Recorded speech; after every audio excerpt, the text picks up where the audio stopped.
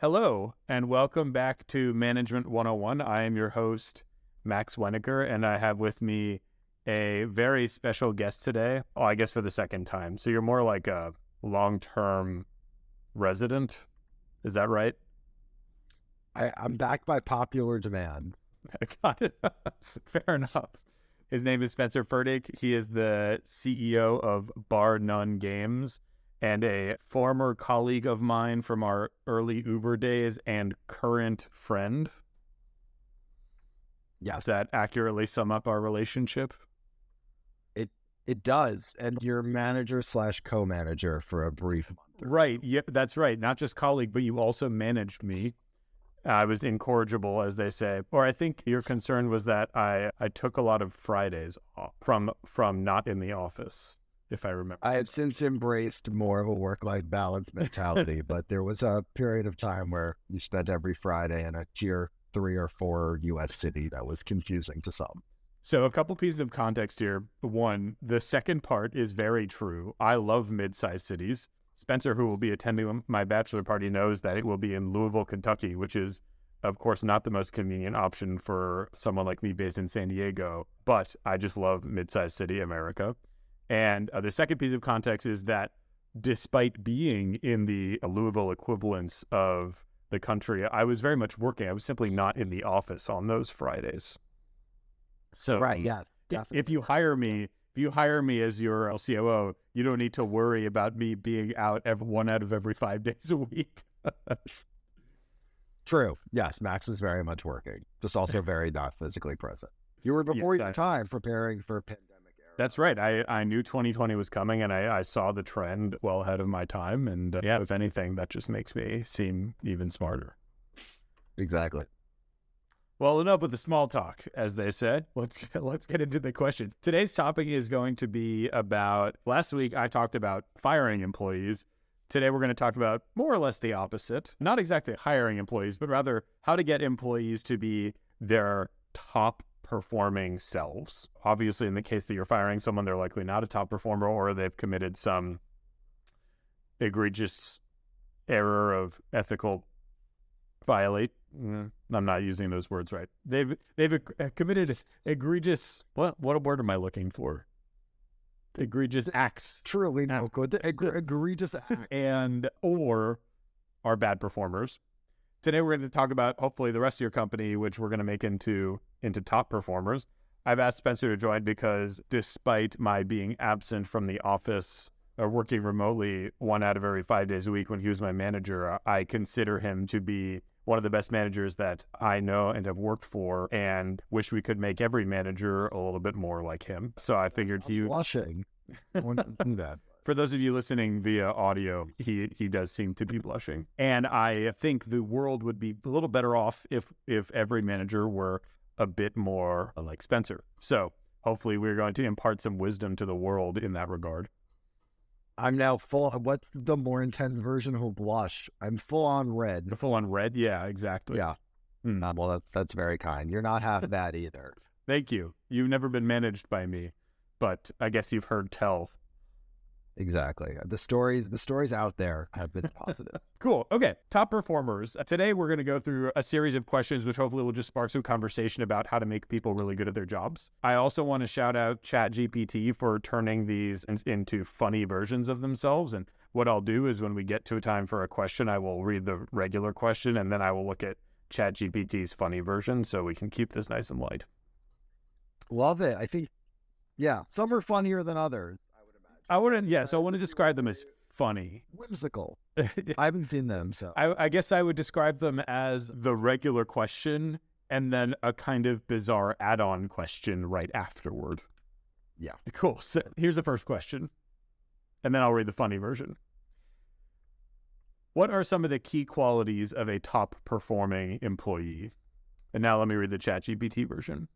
What are some of the key qualities of a top-performing employee? And more importantly, how do you train an army of miniature horses to embody those qualities?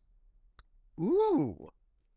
Yes, I think we both want to focus on the second, obviously. I was going to say, I now am getting a sense of why you invited me on from my horse training career back in back in high school. Yeah, I mean, I just imagine most of New Jersey being sort of an equestrian mecca, as it were. Wayne Hills High School, public high school, had a thriving equestrian. A thoroughbred. Yeah. Yeah, that Exactly. tracks with everything I know about New Jersey. Yeah. Cool. Let me put this more succinctly. How would you describe the perfect employee in 3 words?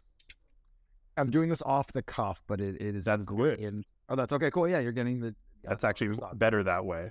We're getting the unfiltered Spencer Fertig. Exactly. For me, and I'm curious about your 3 words, Max, mine would be reliable. And I don't know what the word for this is, so I'm going to make one up, but next level ship. The ability to take a task and push it farther or see things beyond what they were given.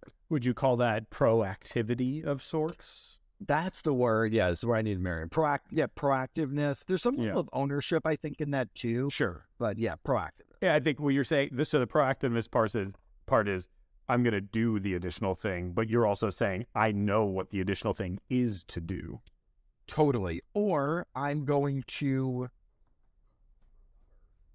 things that might enhance the goal of this project further. For me, reliability level 1 is just when a report is tasked with something that you know and trust that thing will get done on time to a high caliber, and that if it isn't on track, that the person will let you know and give you updates on kind of timing.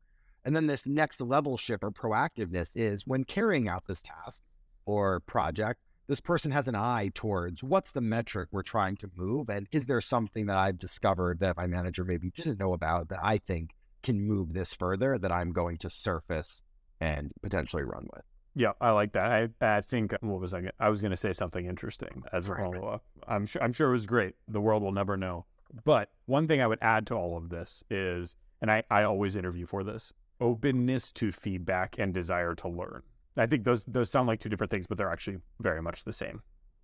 Yeah, absolutely. That doesn't mean someone who's gunning for growth, right? Someone can not be seeking to be the rock versus the rock star, but they still need to be open to learning and open to being wrong and, more importantly, desiring to change and adapt. Yeah. And I think part of it is sometimes on the manager too, but hiring people who aren't defensive or who are able to separate back on a project from feedback on themselves as a person, I think is really important. And there's also a task on you as the manager to deliver that feedback in a way that doesn't feel attacking and will be received best by your employees. Absolutely. Yes, that's fair. You as a manager can definitely do a lot of damage to someone who's generally open to feedback by delivering it in the incorrect way. Yeah, that is fair. Cool. Okay, we got some top traits of employees, and now we're going to talk about how we train armies of miniature horses to embody those qualities. How do we actually make people exhibit or develop those qualities? Why don't we start with your first one, which is positivity? Yeah.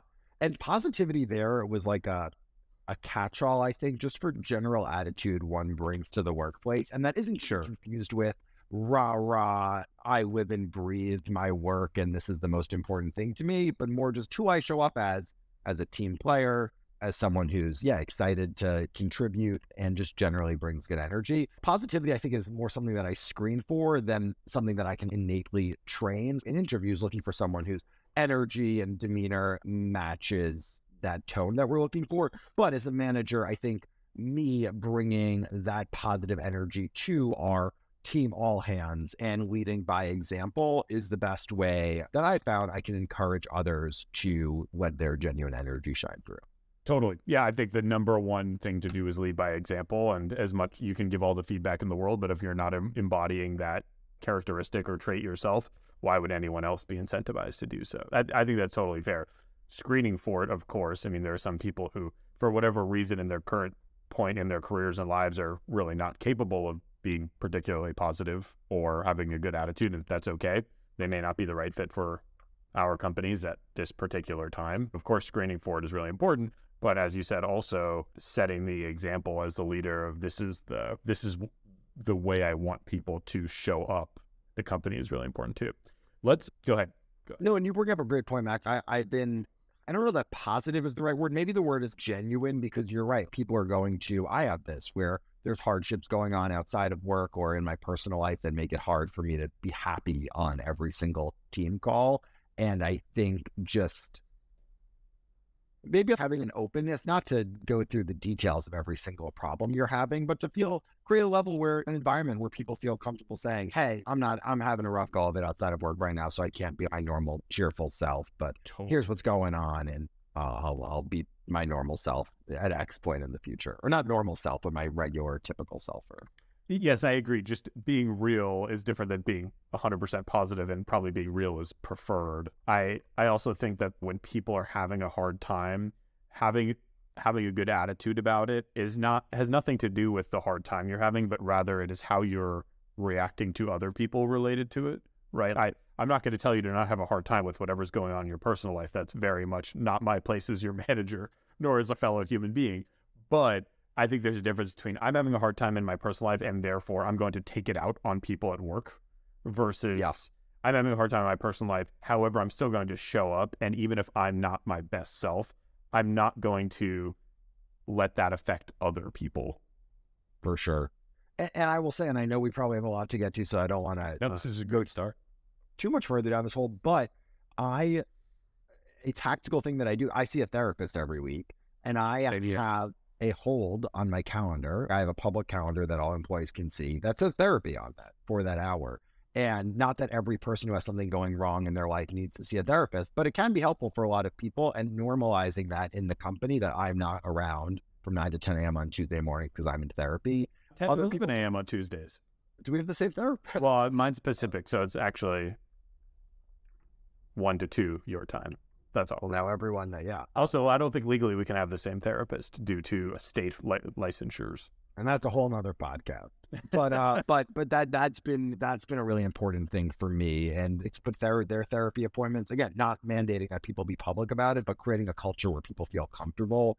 Finding time and space for self-care has been really important.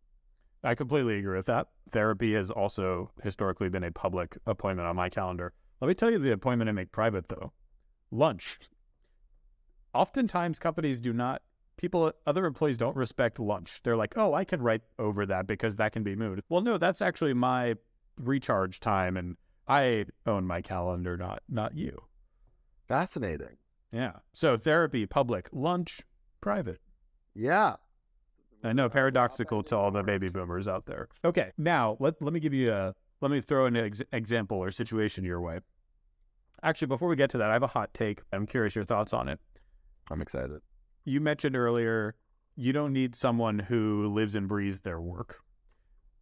I'm going to go ahead and say that I don't think living and breathing your work makes me think you're a better candidate for a job or better at your job. It actually, I think, is a red flag. What are your thoughts? That to me is not a hot take at all. Or if it is a hot take, then we're both contrarians.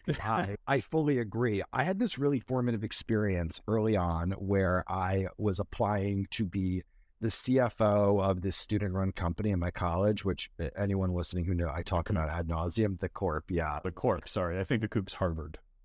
Yeah, that didn't get in there for undergrad. But at Georgetown, I worked at the Corp, and I just loved being part of the student-run grocery store and coffee shop. Point being, I interviewed against 10 other people to be the CFO of the company and got the role, and was told that the reason that I got the role is because while I seemed passionate about it, it also didn't seem like it was my end-all be-all, and that I could live a very rewarding life had I not gotten that role. And I similarly agree, Max, that I use that as a tool too. Who are people who are passionate about the mission, who are excited to come to work, but who also have a life outside of work, such that we aren't the end-all be-all, is something that I think is a really important screening question for the type of employee who's going to be a good fit under me as a manager. Yeah, I love that. And what a great parable for your life. Yes. A lesson you learned early. Lucky me. Yeah, indeed.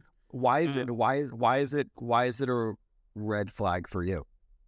I think so. I remember this very vividly at Uber. You actually might know this person. Of course, I will not mention them by name, but teammate who I worked with for a little bit of time, and they were one of those employees who decided that they could not take vacation because I'm actually not 100% clear the reason.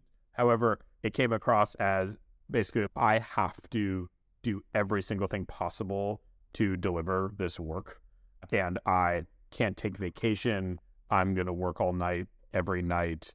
Really grinded themselves to the bone. Well, one, I think past a certain point in your week, in terms of hours invested, you're simply not that productive an employee anymore. I've read some study once that was after hour 45 or something, your productivity per hour plummets. This person was getting into their 55th, 60th hour of time. And technically they were doing work, but I'm not really sure what the value add was at that point. And it also made this person really unenjoyable to work with because they were just upset and unhappy all the time because not everyone else was committed to the same level they were. And I think also they were probably just really tired. There was no advantage to this person working so hard and making this their entire life. Someone who worked fewer hours could have been just as productive in terms of output and a lot more of a collaborative and enjoyable presence when working with others. Yeah. I have multiple guesses, which is concerning. But yeah, absolutely. His name was Max Winokur. Yeah, exactly. Even on Fridays in Louisville, Kentucky, he was working himself to the bone. I don't know why I just created a trailer for this movie of Uber career. Anyway, I'll have a title for this movie by the end of the podcast. Sounds good. Sure, you type in a ChatGPT. Okay, this is not a ChatGPT question, by the way. This is a follow-up question to some things you just said. Let's take one of these traits: proactiveness. Yeah, So you've got an employee now who's not demonstrating that. Both, they're not sure what they're supposed to do next. They're like really looking for guidance from you, and even when given that guidance, they don't really take action. You really have to hold them accountable in a way that you don't feel is a great use of your time as a manager. What do you do to take that person from where they're at today, not taking proactive action and not knowing what action to take, to that ideal state that you talked about? Yeah. Well, I think there's kind of two separate issues that I heard there. The first one I think is easier, which is why I'll say the answer first, which is, what do you do with someone who you say be more proactive and they don't know how to? When you have a quality that you want someone to exhibit that can feel a little nebulous or hard to quantify, like what is proactiveness? And so for me, the easiest thing is going through discrete examples of their 3 most recent projects where they had maybe given what you were looking for, but not much more, or a metric that hadn't moved the amount that you both thought it would. And literally tell them what you would have done had you been in their shoes, to give them tactical tips on a retrospective basis. And then what I would do is apply that to the next task at hand for them. Okay, given these 3 things that we would have done on each of these last projects, what is the first thing that comes to your mind to do that would maybe take this next project a step above? Or what's even a question that you want to ask to dig a little further into the thing that you've been given? Those are the things that I would use to help with bucket 1. How do I actually really define what proactiveness is? And I think in this case, it's asking a question that goes a level beyond, or adding something to a project that enhances the metric you're trying to move. I like that. And one thing I want to call out here that you at least said you've done effectively in this example is, you're not telling the person what to do. You're explaining to them the situation, right? I'm assuming a very non-accusatory way. Just, this was the outcome, and here is the more ideal outcome. And then you are working with them to help them figure out how to achieve that more ideal outcome the next time, rather than just telling them what to do.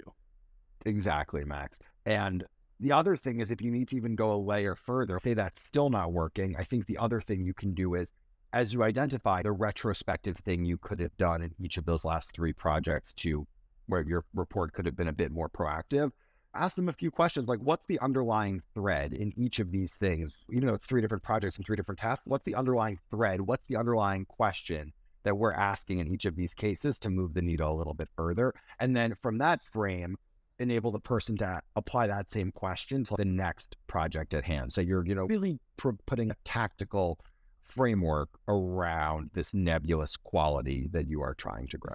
Yeah, I like that.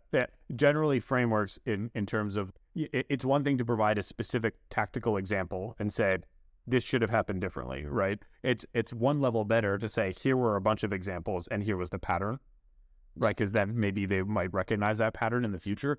It's the highest order to say, here is the way to think about this in the future, and give them the framework, right? People's brains like having lenses through which to view things instead of assuming that they know what you're talking about and could easily identify that same problem in the future. You're saying, just apply this mental model to then do it yourself in the future. Exactly. And especially because with a quality like proactiveness, when you're in the situation you're describing, the most frequent thing is, I don't even know how to deliver what you're asking me. Being able to marry, okay, here's what it is that I'm asking you tactically with, but ball's also in your court to kind of put your own twist on this, I think is the most positive way to bring that person to action. Love that. One thing I'll call out is, depending on someone's level of development, literally just experience in their career or experience in this type of role, you probably will get quite a range of actual proactiveness. I think about development along the line of starting with very much hand-holding the what and the how. Here's what needs to happen, and I need to show you how to do it, right? It's like a baby. They come out into the world and they don't know a whole lot. You have to show them the what and the how. But as they develop, they'll start to know the how more and more, right? Once they've done a process a few times, then they'll know the how more effectively, because it's rinse and repeat. They still may not know always the what, right? They may not know exactly what to do in all situations, but if you ask them to do something, they'll know how to do it. The final metamorphosis, if you will, going from chrysalis to butterfly. Was that right? I think that's right. I got the grade I won't disclose here in biology, so I can't help you know. Same here. Survived anyway. The butterfly version is, I both know what I need to do without your involvement as a manager and how to do it. I think what I'll call out is, someone may not be proactive in terms of, I know exactly what to do next and I'm going to do it. But I think the substitute for that earlier in someone's development is, I'm really hungry to figure out what to do next. And I'm going to ask you, even if I don't know myself. For sure. And I think there's a big difference, and you can still coach on this, just someone who's not proactive and knows what to do. You can still coach on this and say, there are a number of examples here where even if you didn't know exactly what to do next, it would have been ideal for you to at least call out, I'd like to take this further. Absolutely. I think that's spot on. And I also think, to your point about levels of development, proactiveness, I think, matters to me across the spectrum, but particularly when I'm managing a manager level, either someone who's managing managers or a manager level employee or above, someone whose job is to project manage and project ideate. I think when I'm managing, as I do now, analysts or associates, people earlier in their careers, I like to inspire proactiveness to try to get that skill started early, but reliability, which I know is the third I mentioned, matters to me far more, and is probably the single most important quality to me in a report. That when you are given a task, that you will either speak up if you don't agree with the task or have questions about it, but once you kind of sign off on, I'm bought in and I'm going to carry this out by a certain time, that I can trust you to finish it on time and to a high degree, and that if something is going wrong, that you will flag to me before the due date what's going wrong, so that I can help you troubleshoot. That to me is just the one thing that is true table stakes in anyone who's working. Could not agree more. I think probably that's also true in life. Partners, friends, you name it. Reliability is really important, because I think our brains tend to make connections between, if this happens, then I can expect this outcome. And people being reliable means you can draw those conclusions and have a level of comfort. And when that doesn't happen, it's very hard to manage, both in a people management setting, but also in an emotional setting. Absolutely. Yes, I agree. Everyone should be more reliable. Please, if you're hearing it, listening at home, be more reliable. We admonish you to do that. Okay. I think I know the answer to this question. Actually, I definitely know the answer to this question, but I don't know if all of our listeners do, so I'm going to ask it anyway. I guess it's less relevant if I know the answer to this question. Otherwise, I just have a podcast in my own brain. When it comes to employee motivation, actually, first, I'm going to ask the normal question, and then I ask the ChatGPT version. Yeah. It'll be in 2 takes again. When it comes to employee motivation, are you more of a carrot or a stick person? And now the ChatGPT version. Actually, this is maybe a little concerning. When it comes to employee motivation, are you more of a carrot or a stick person? And have you ever tried motivating your team with an actual carrot or stick? And how did that go? This goes back to the band of horses situation. I think probably motivating with carrots is a great idea.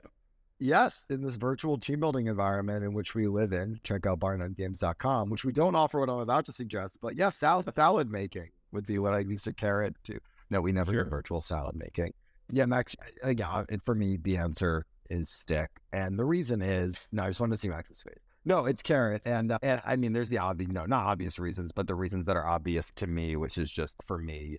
And I think this is the CEO of a business. There is just work has a place in my life, and it is a substantial place, but it is maybe 30 to 40% of my pie, or at some weeks 50%, but it's not the majority of the pie of what brings me joy, and not the majority of what I want to bring my colleagues joy either. And for me, creating an environment where people are, I know the feeling of having had Sunday scaries, that is so not the environment that I want to create for colleagues. And the other thing that I would say is, okay, that maybe that answer sounds a little Mother Teresa-ish. Oh, that's so nice that you just want everyone to be happy at work. But also selfishly, I don't like the person that I am if I have to be creating an environment where there's sticks. And me, that is admonishing people, chastising people. That's not who I want to be. So I screen heavily for people who would be motivated by carrots, not sticks. And I would rather kind of performance exit someone out of the company who can't thrive in that carrot world than live in a world where I'm routinely admonishing people for work to get done.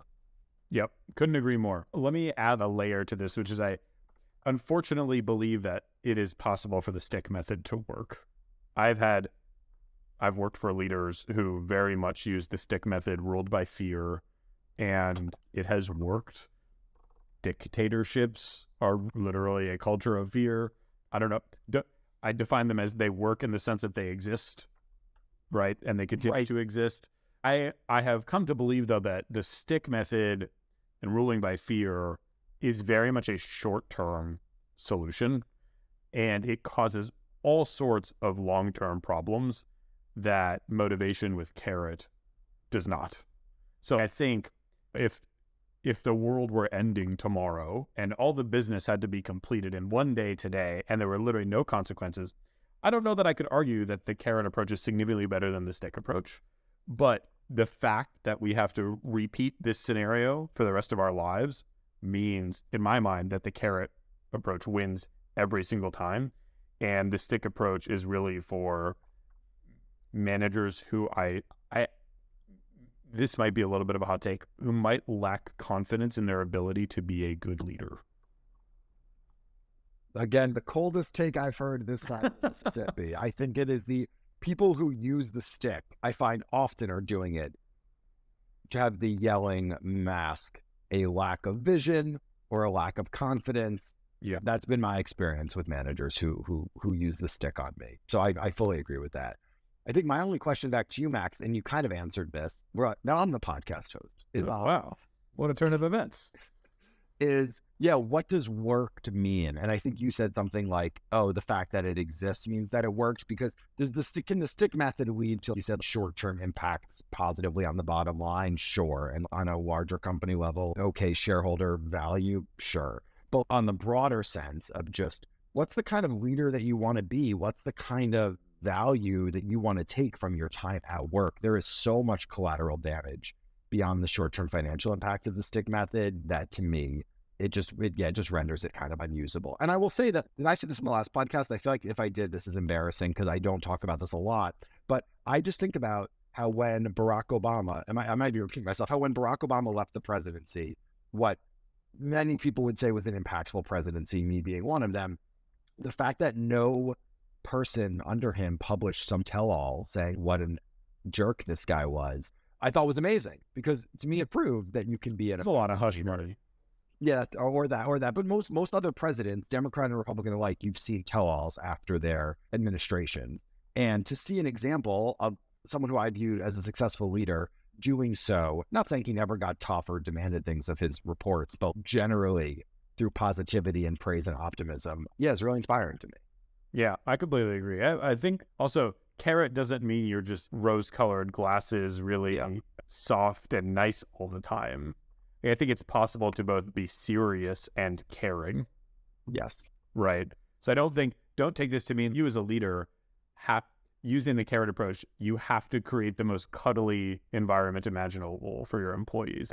I think in order to be a genuine leader, a good leader, you have to be a genuine leader. And some people are better with the really soft stuff than others. But I think you can be not so great with the soft stuff and still cultivate an environment where people do not feel fear. 100.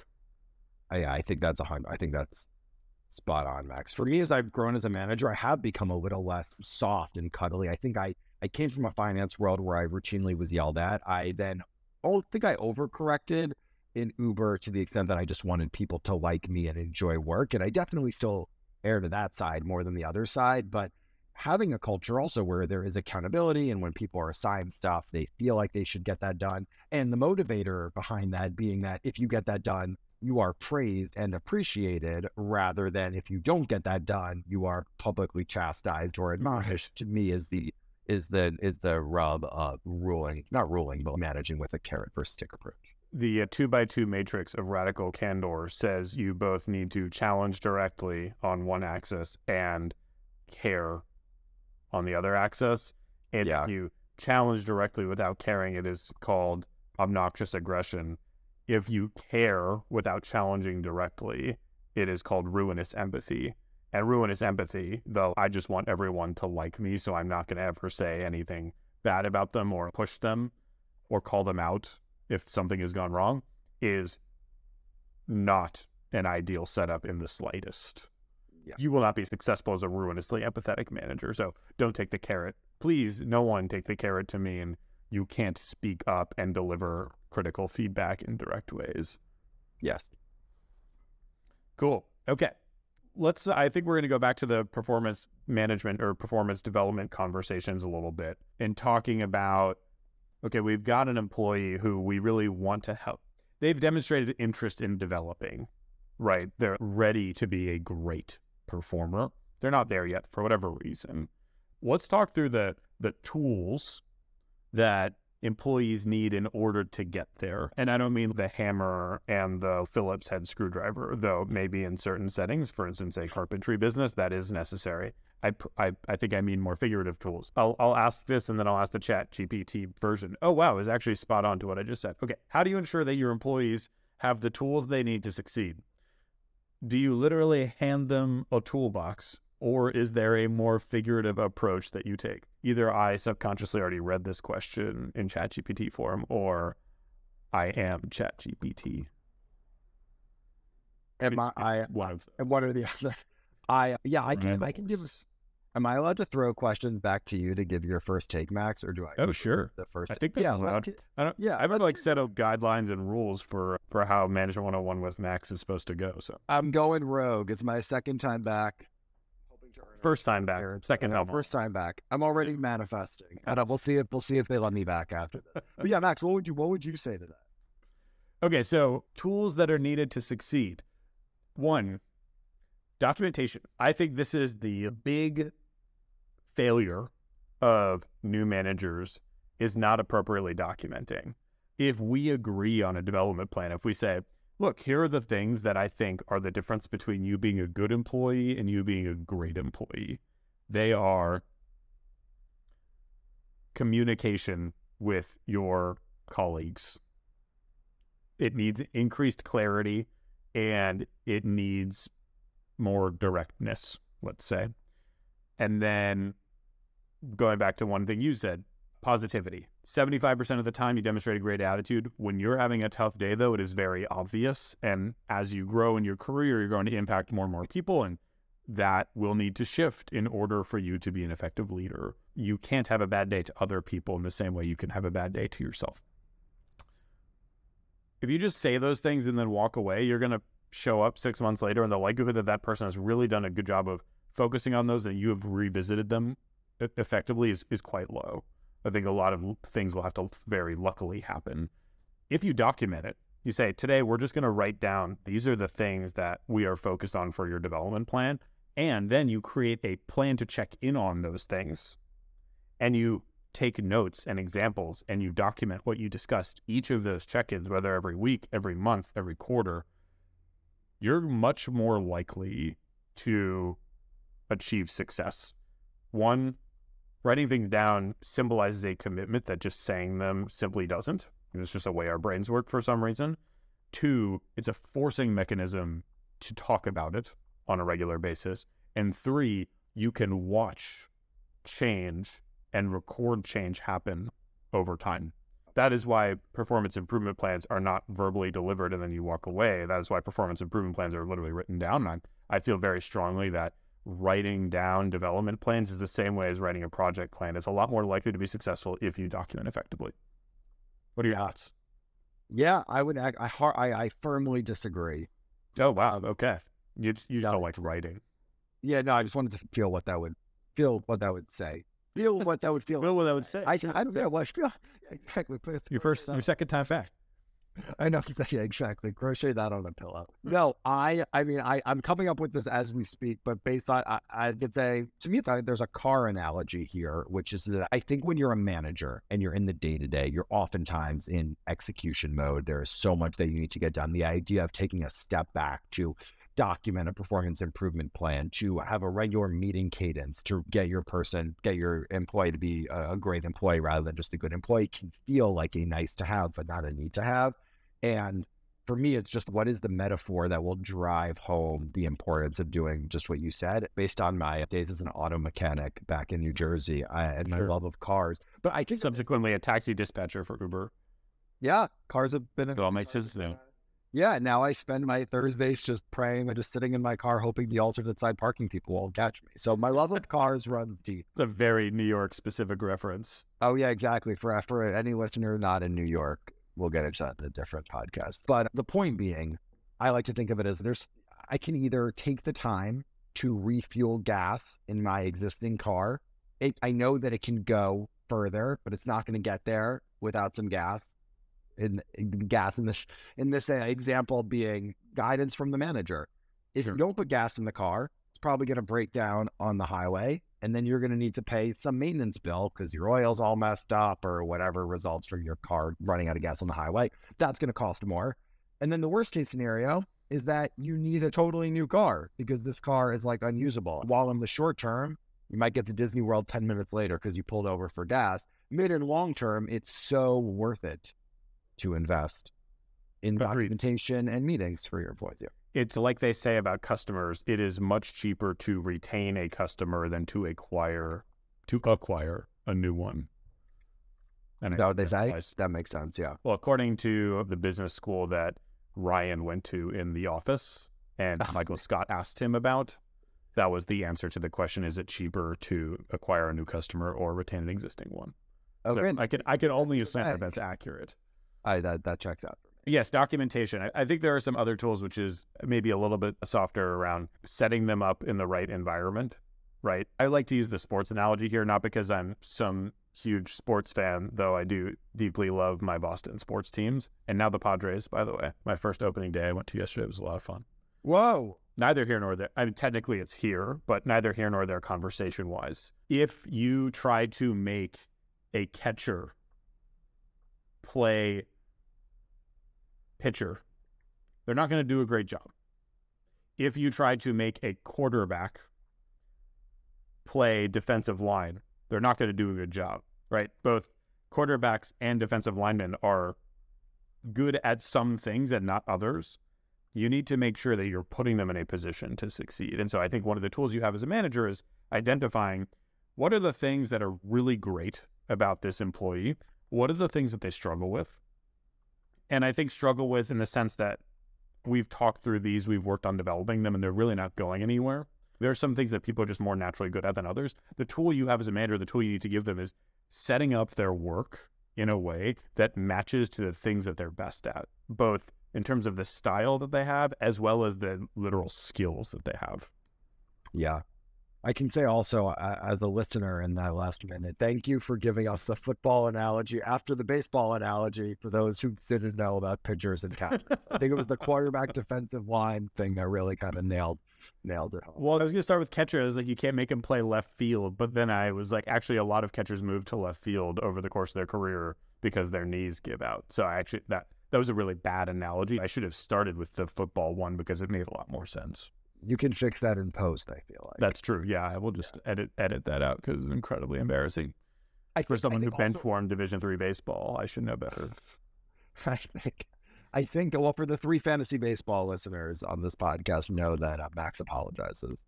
That's right. The other thing on this is just not assuming, right? They're not assuming that you know what's going on with your report, just asking questions, like a lot of what we've described, putting people in the role that they're most set up for success, documenting a performance improvement plan. Some of that, or a lot of that, relies on your intuition as a manager of where a person will thrive and what the business needs. For me, there's sometimes been a large gap between my assumptions of where a person will thrive and what they actually want to do. Just making sure that you are checking in with your employees. Sometimes their dream role will not match what the business needs, and that's okay. But I have seen good performers become great performers when they are working on work that they are passionate about or developing skills that they are excited to develop. Yep, I think that's fair. You called out the important piece of this conversation, which is don't just assume that you know what they're good at and what they're not good at, and also what they want to do and what they don't want to do. Certainly involving them in that process is a incredibly wise and important step. Okay, I have 2 more discussion sparking, hopefully, questions. If you're still with us, we're going to make this part extra spicy. We'll do up the questioners. All right, so the non-ChatGPT version, what's the biggest mistake you've ever made as a manager trying to improve employee performance? And then ChatGPT added, did you blame it on the interns? Oh. Actually, not sure I've worked, other than my first company, Capital One, I'm not sure I've ever worked at a company that had interns, so maybe ChatGPT is not quite as omniscient as I had thought. Yeah, Are there horse interns? I worked with interns at Morgan State at my first job, and I didn't blame anything on the interns because I was a huge people pleaser. That sounds like a strategic mistake, according to this question. Empathy. Yeah, exactly. Well, okay, I need a second to think. The biggest mistake I've ever made as a manager when trying to improve someone's performance. Said in a slightly different way, you were trying to help someone get better, and they didn't. Or they got worse. Yeah. The first thing that comes to mind that I'm not going to delve into deep because I did on the last podcast, and I know everyone here listened to me on that one, so I wouldn't want to be duplicative. Is Routinely gets 100 new listeners a week. By the way. Oh my God! Okay, well then here for those for the new listeners to the pod, I almost got passed up on a promotion. Our promotion was delayed because I was promoted into a GM role, which was a stretch role for me at the age of in my mid-20s, and I seized the day and made the most of it.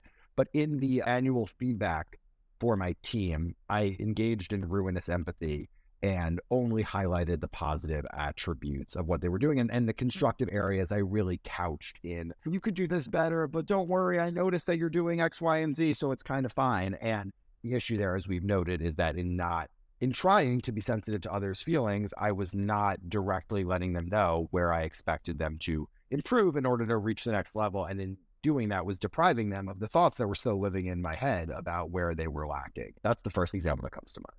Yeah, that's a great one. You wanted them to improve. You gave them no guidance as to how to improve because you wanted them to like you, and thus they did not improve. When you put it like that, it sounds pretty. I mean, yeah, that's I would call that. And I am now a management expert, but yes, I would say that succinctly is what I did. I've been told I'm a good summarizer. Yes. I worry at times that it borders on mansplaining, though I do actively try to stay away from that, of course. However, I think hopefully what I said summarized and supported what you said. It did not overshadow what you said. No, I think it was great. I have a Post-it here that says "speak slowly and succinctly," and I think it fell off my computer, and now I'm doing neither. So thank you for summarizing.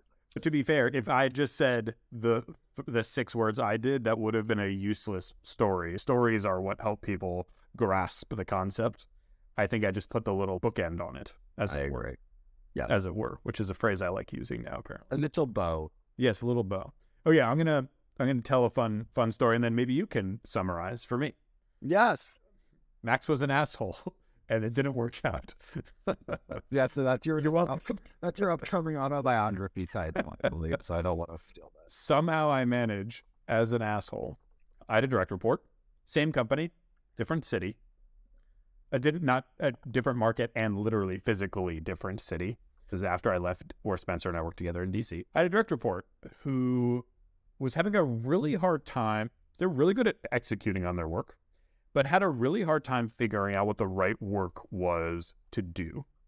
So if I handed this person a project and said, here's the exact outcome we're looking for, they would get it done. The trouble they were having is they were now a manager of a pretty sizable team, and they were reporting to me, and they not only had to, I mean, they actually weren't even doing that much work themselves at this point. They were managing a team and having that team, of course, that team was doing the work. At that point, I couldn't tell this person, here's what your team needs to do, right? When you become a manager of a team, you have to determine what your team should be focused on. And we were going through a road mapping process for one of the quarters, which quarter probably unimportant. And this person brought me the roadmap for their team. I looked at it, and I was aware of the things we were trying to achieve as an organization. Of course, more drivers in the right places at the right times, the classic driver operation stuff. And I looked at what this person's roadmap looked like, and I thought to myself, I can't imagine a world where these are the things that are the best opportunities to achieve the outcomes we want. These just don't seem super well thought through. I had a conversation with this person, and it went really well. This person and I had built a lot of trust, and they agreed that there was probably an opportunity to better match the work that needed to be done with what projects their team was actually doing. Great. That part went really well. Went a quarter before this problem arose again. This person presented a draft roadmap for the next quarter in front of a team that included me and a bunch of other leaders in the organization. And I delivered some pretty similar feedback. I said, I said something like, and I'm going to paraphrase myself because I obviously don't remember what I said exactly 7 years ago or whatever it was. Are you sure that these are the projects that make the most sense for achieving these goals? We had some small conversation back and forth in this meeting. And then afterward, he came to me and he said, you were such a jerk. You called me out in front of all of these other leaders and made me look like an idiot. And my intention, of course, was not to make him look like an idiot. That served me no good. And my intention was really to help him get better. But instead, what I did was I eroded a trust that had taken a long time to build between us. And the result was that we had a very hard time working together for quite a while. And it required a lot of investment on my part just to get us back to a point where I could even help him be successful. That is my story of how, despite wanting this outcome, I achieved kind of the opposite with how I handled it. What would you do different? If you could go back in time, what would you do differently? I think I swayed too far into obnoxious aggression. While I definitely challenged directly, I don't know that I demonstrated caring personally. As much as I definitely cared about this direct report, I really wanted him to be successful. I genuinely believe that I, as a leader, am only as successful as my team is. In fact, the only thing that matters to my success. I did not demonstrate that. I made him look bad, and I wasn't necessarily trying to. I certainly wasn't trying to, but I did it. And I think in the future, the lens I would take, which I always take now, is when something might be perceived or construed as critical feedback, that conversation has to happen in private every single time. There is no world in which calling someone out publicly, even if it seems relatively minor to you, is the appropriate course of action. Yeah. Yeah, and it's a little bit, it's kind of related earlier to that stick conversation. I think, man, and this I know was a moment for you. This doesn't characterize you as a manager at all, but this people who use stick sometimes using that as a replacement for confidence or original thought or other things. I think sometimes when people call a report out publicly, there's probably a little part inside you or the average person that's saying, I don't want to be associated with this thing. But that's very publicly, I've disavowed myself from this, which short term can feel good. But I think as we evolve as leaders, the true leader will be able to kind of sit in that discomfort. And then when not in the group, have that conversation both downwardly with the report, as well as if there's any upward management you that need to do too, to let leaders know, hey, I'm aligned with the vision. Something got lost in translation. Like you said, making sure those conversations are happening on an individual basis too. 100%. I think your call is right. I am very sure that there was some subconscious part of me that was feeling this doesn't look good and it's making me look bad, and therefore I need to put the burden back on this direct report that this is their doing and not mine.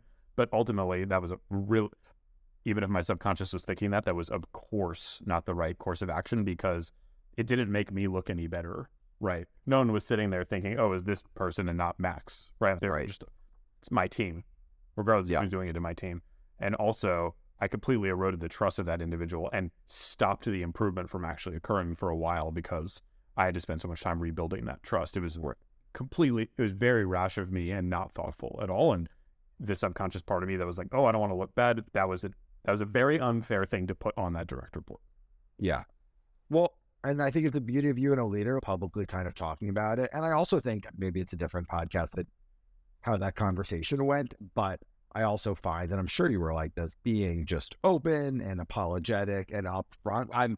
I'm surprised almost by you saying that this one thing caused there to be months of trust that you then had to rebuild on the other side of it, which I guess speaks to the power of some of these things. But I don't know, as a manager, I've also found that when I am apologetic and own my own mistakes, that is usually the best thing that I can do when these situations arise, which might totally trust. Humility, other than kindness, is probably the number one thing that a leader can demonstrate and set the example for. I could tell you that if you, as a leader, never take responsibility for your mistakes, you're definitely not setting anyone else up to do that. And when you have people who don't take responsibility for their mistakes, they get defensive instead of collaborative. Yeah. They don't focus on solving the problem. They focus on who is demonstrating who's responsible for the problem, which is ultimately a pretty useless exercise. And very destructive to both company culture, but more strategically, very destructive to solving the problems that need to be solved to be successful as a business. Absolutely. Be the leader you want to lead you. Well said. Well said. Although I have read the platinum role of management, which is don't be the leader you want to lead you, but be the leader you understand others to need. Oh, yeah. I still haven't reached that level yet. That's the ultimate level. Yeah, exactly. Fair enough. Okay, we got one more question, but I wanted to insert a plug for something. It's not sponsored content. Did you see that Taylor has been drawing comparisons of Bruce Springsteen for her Eras tour? I did not. I don't think that's a thing. She's doing something like 44 songs. Oh, that's a thing. Which is very Springsteen-esque. Good for her. Plus dancing. Plus having wildly priced tickets on Ticketmaster. That's true. That is true. Yeah. I don't know if that was 100% her fault. Yeah. I don't think it's Bruce's fault either. This is where I will gladly take this. I need to research more, but I'm not ready to assign blame to anyone, but I'm not pleased is where I vis-a-vis Ticketmaster. That's fair. For those lacking context, Spencer is a huge Springsteen fan, has been to over 25 concerts, if I'm not mistaken. Yeah. Okay. I'm going on Monday. Yay. I haven't seen him in 7 years. Oh, that's awesome. Where at? Barclays Center, 10 minutes down the street. That is awesome. Yes. You are also a Taylor Swift fan. I am. I'm both. I am a newly minted Taylor Swift fan as of meeting my now fiance Rachel, who is a avid Swiftie, and Spencer has routinely made fun of me for my likes of very deep rabbit hole Swiftie content on Instagram. I am praying that there is some bachelor party roast that I can partake in where I can share some of my favorite screenshots of accounts that Max has liked. The average, just Taylor Swift, really something. We are doing our first dance to an acoustic version of a Taylor Swift song. Oh, yay! I mean, I like that. Yeah, it's a good one. It's our song. Sorry, it's not our song. It is our Taylor Swift song. Oh, I should be confused with the Taylor Swift song. With the Taylor Swift song named Our Song. Yes, that is a good one, to be fair. Yeah. Well, I've now aggressively digressed, as I'm apt to do when I'm having a good time. Last question. Yeah. This is an interesting ChatGPT add-on. How do you keep your employees engaged and excited about their work? And then, do you throw dance parties in the break room? Or do you just let them wear Hawaiian shirts on Fridays? Oh, I throw dance. Anyone who knows me knows that I throw dance parties in the break room. I'm confused what era, Chad. When was the break? I feel like break room stopped being. Yeah, I don't think that's actually a thing in corporate America. Sounds very office space like.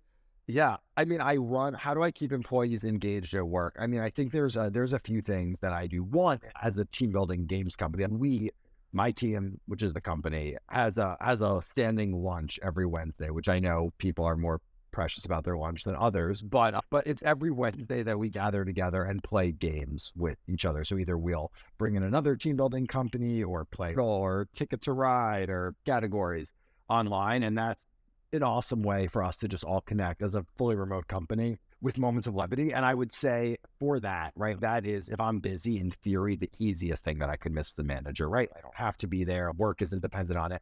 And yeah, that is a sacred block on my calendar that I do not miss for anything, because I think it's really important as the leader of the team. One, I just enjoy being there with the team.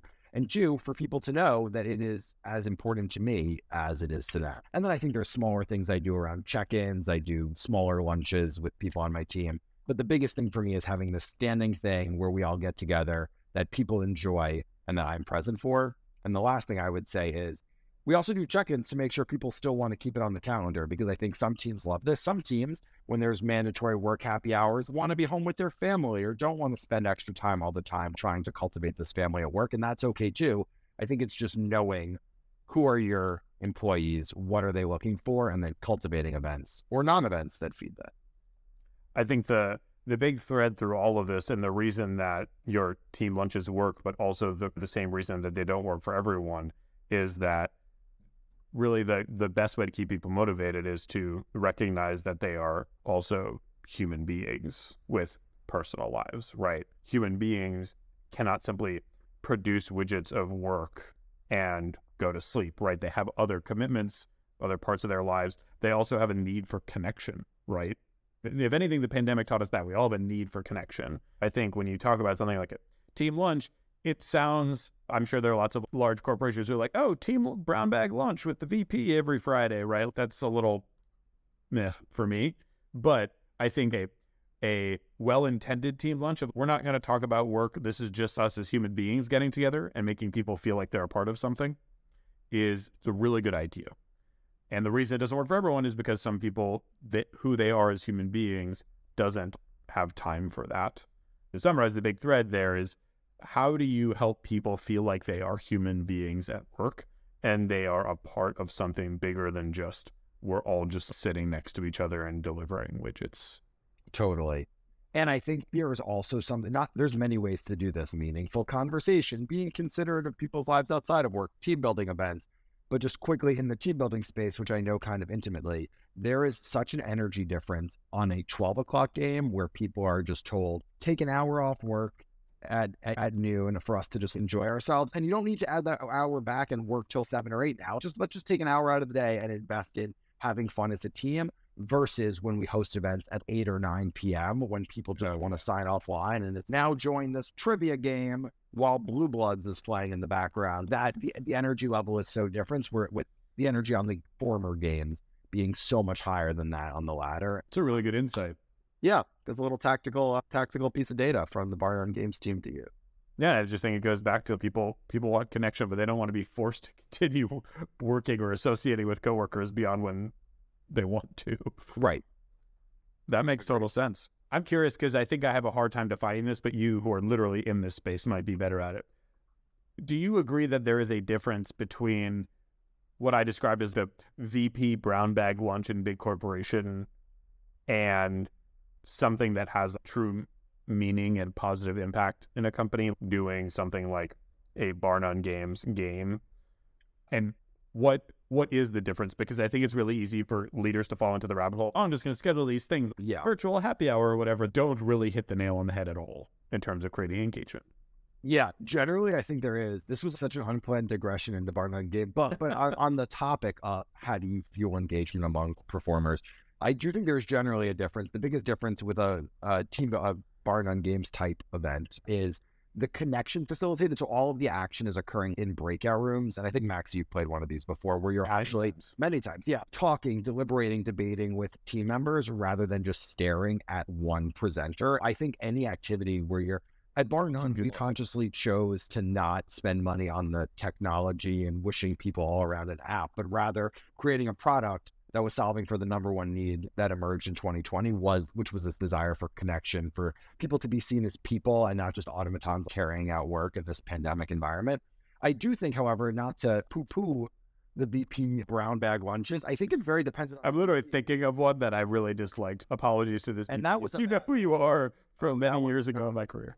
That was a terrible one, but I do think there is a hunger in this remote environment and just for younger employees to learn. We have lunch and learns at Bar None where anyone at the company will present on an interesting part of the business they've been working on. I think if a VP is going to come in and really share information about their career, how they got to where they got, interesting things they're working on at the company, that can be really valuable. When it's just checking a box to have something on the schedule and there's no intentionality, I think you're better off not doing that. That is fair. I think, yeah, it seems to be all about intention and maybe a little bit less about what specifically is offered. Though I do think your call out of Bar None Games doing breakout rooms, that's where connection occurs. In my experience, having done a Bar None game probably 5 or 6 times, the opportunity to meet people who I don't otherwise interact with and make connections with the company, that in those breakout rooms, that's where that happened. Yeah. Right? Intentionally or not, that setup worked well for that. And those connections continued well after that event took place. Exactly. Again, in the spirit of... You feel more happy and enjoy my work more. And so much of this talk about how do you make good performers great performers, that feeds into this thread of taking time to do the thing that feels like a nice to have and not a need to have, but recognizing that by doing that, the spillover effects are going to be huge. And while they might feel indirect, the sum of their effect is often greater than something else you couldn't spend that hour on. Yep, that's absolutely right. I think the practice of good management enabling your people is probably, maybe more broadly, exactly what you said. It's not doing one big thing. It's doing a bunch of smaller things consistently over time. If you just have one development, performance improvement conversation, then you never revisit it again, who knows what's going to happen? But if you have that conversation repeatedly over time, you're a lot more likely to get success. And I think same with creating a collaborative environment where people are happy. You could have one happy hour ever, and what'll that do? Or you could create opportunities for connection on a consistent basis and have people feel like they're a part of something. 100%. Well, that was a good way to end it, with an unintended plug for Bar None Games. Yeah, we're here for all your team building needs. Well, thank you for joining, as always. Thank you for having me. I've already planned my next visit. You're really almost elevated to co-host now. Don't give me any idea. I know. I have some ideas now. Don't threaten me with a good time, as you say. That can be the title of this episode. No, I guess these have more practical titles, right? So I actually started with one title. This is what often happens when I'm writing blog posts or doing episodes is I write a topic, and then I'll start actually writing or start actually talking about that topic or drawing up the content for it, and I'll realize I need to change the title to better match what I ended up talking about.